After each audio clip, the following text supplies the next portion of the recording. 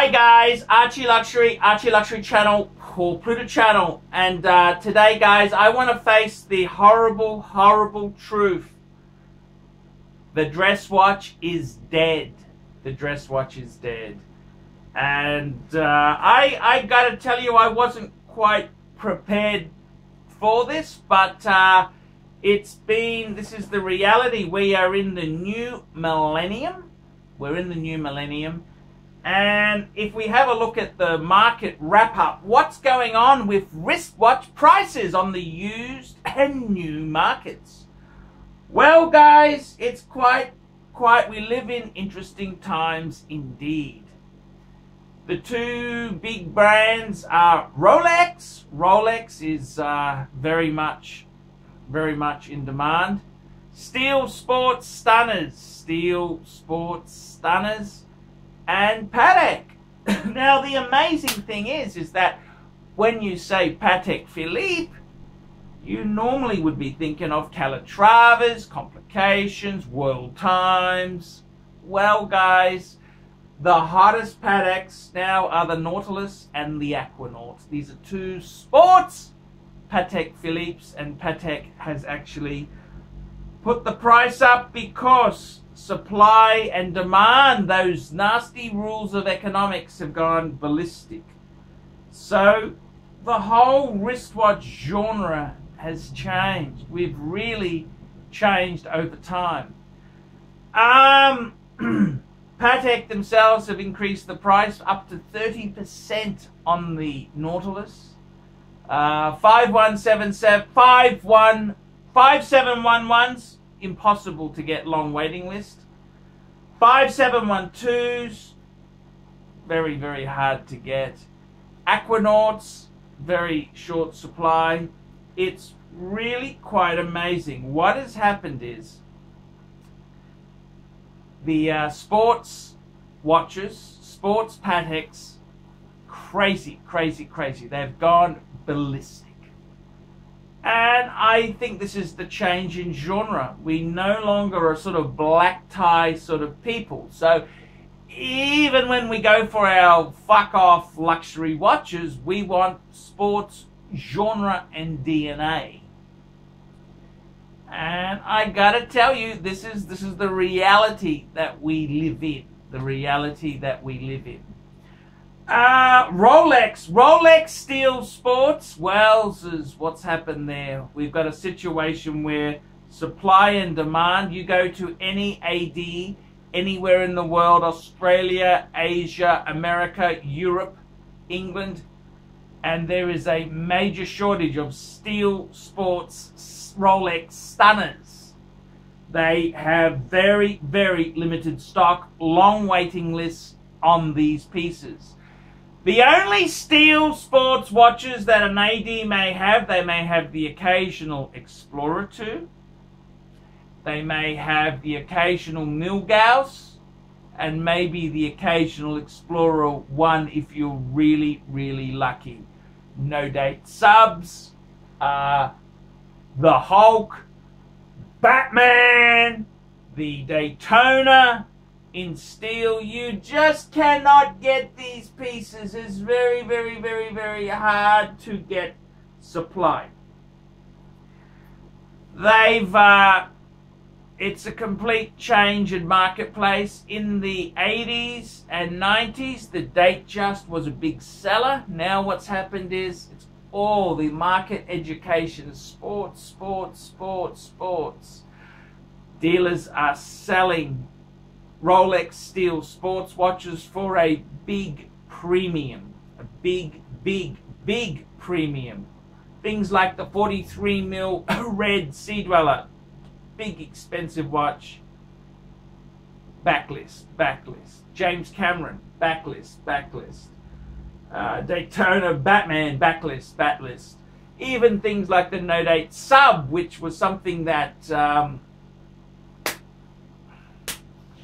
it's just a classic case of Rolex watch. It's hard to get that. You can't get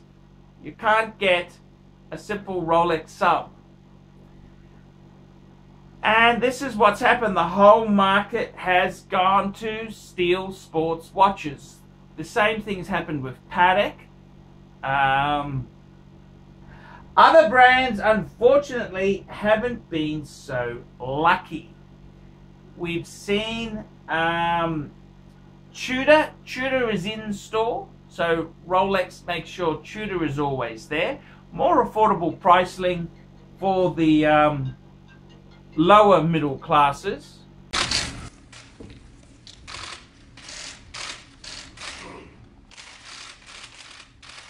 Okay. It's a very, very interesting wrap-up of the market. What I think you got to do is, if you are after a dress watch, you're really best to get a dress watch which has some sporting ties. Now let's take a look at my current fuck you watch, which is a Patek Philippe World Time. Patek Philippe World Time. So the best thing about this piece here is that it uses a case which is very, very sporty. We are using a 37mm case, so it's not midget size. And take a look at this. It's got crown guards. Crown guards. This is a really cool thing. The interesting thing with the Patek Philippe World Time is that the replacement model, it doesn't have crown guards. Prices of the new Patek Philippe, that's the 5230. Once you get that into the second-hand market, it goes thump. Whereas prices of the 5110 and the 5130 are going up because they are sporty based. They have crown guard protectors. Crown guard protectors. So that is a wise way. If you've got to get a dress watch, what would you do?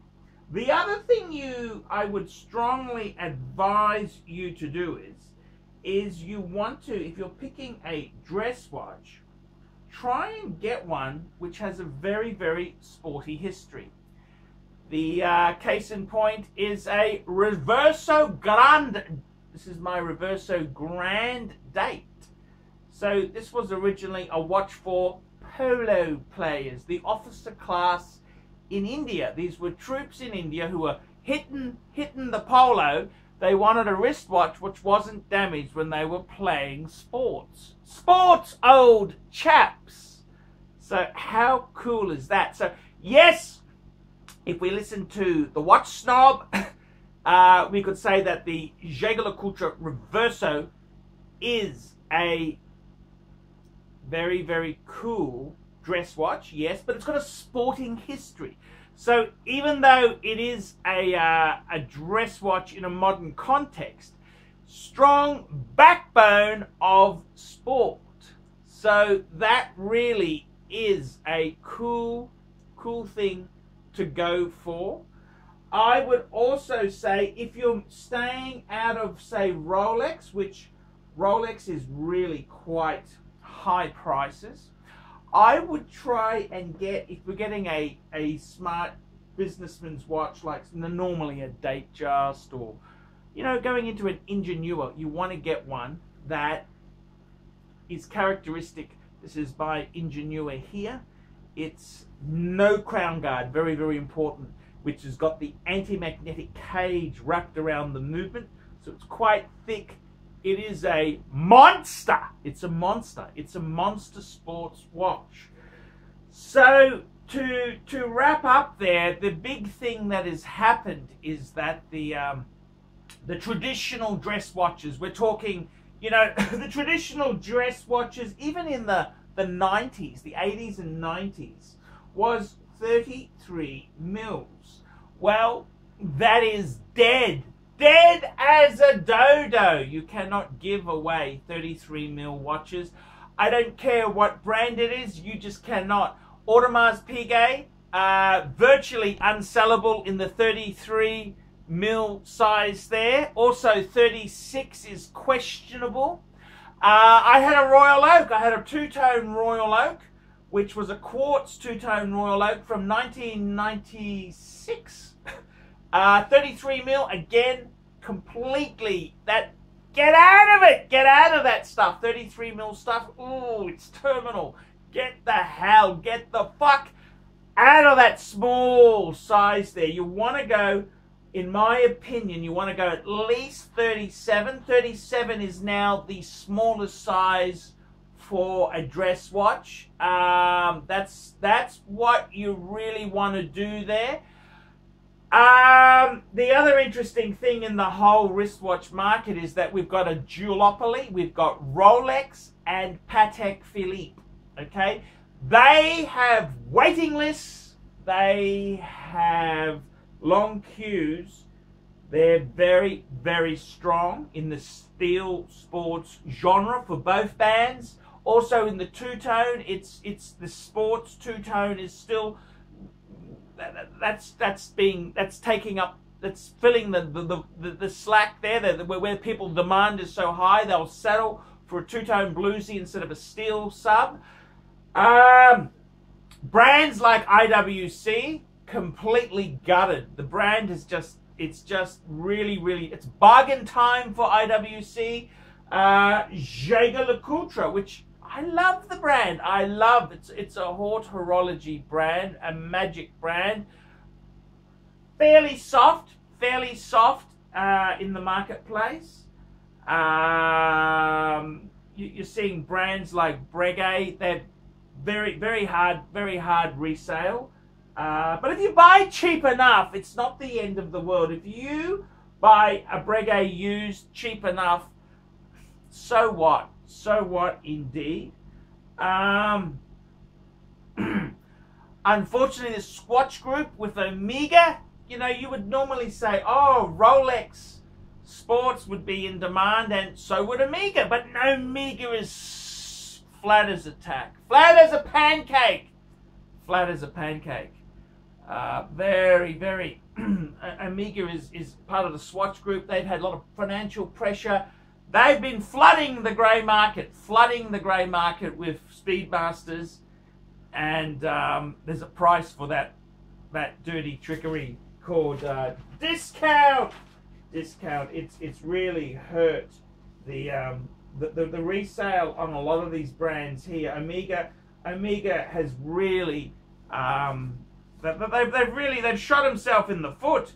That's what they've done. They have shot themselves in the foot in a quest to keep sales momentum going, and I'm sorry to say it, but Omega is, ooh, it's on the nose, just very soft indeed. Breitling, oh, Breitling's soft, very soft. I mean, this is the thing, is you can walk into a Breitling AD, an Omega AD. They got every fucking model in stock. Every fucking model is in stock, ready to go. But Rolex Steel Sports, no. Patek Philippe, no. So it's certain brands. It's a very hard market indeed. I would say myself, the dress watch is dead. 33 mils. Do not consider that for a man. That is absolute terminal dog shit.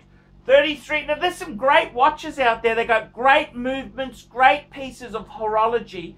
But fuck, 33 mils is really fucking small in today's industry. It's just unsellable. You cannot give any. It's just fucking.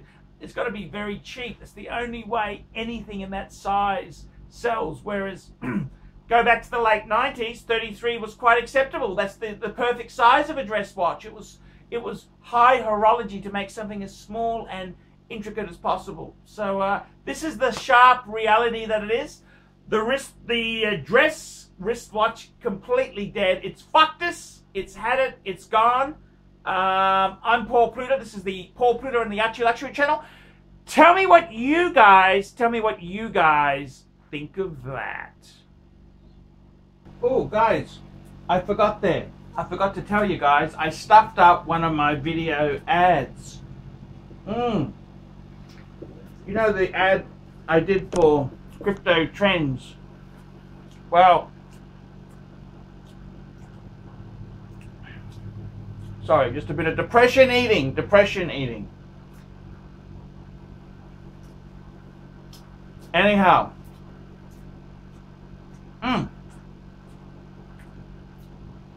The ad I did for Crypto Trends, I advertised it as Crypto Trends 2018.